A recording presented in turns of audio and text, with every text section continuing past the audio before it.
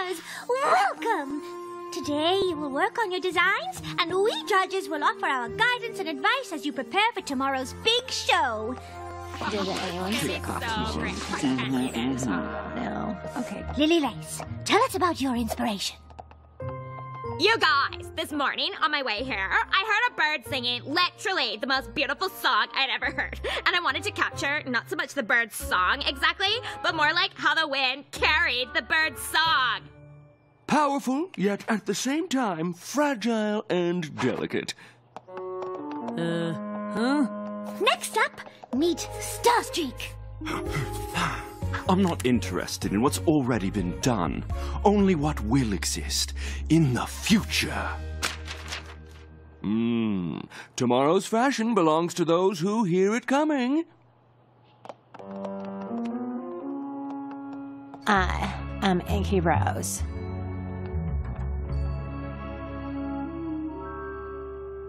You have a very focused vision. A strong sense of what you want. It's good.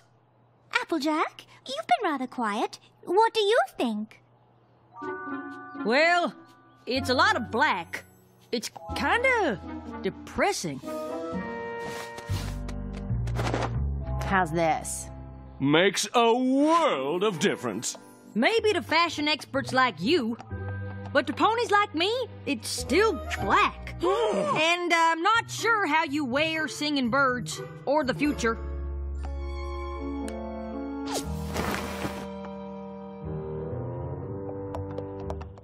I don't think they liked what I had to say. Oh, well, that's why you're here. Fashion needs a healthy dose of practicality now and then.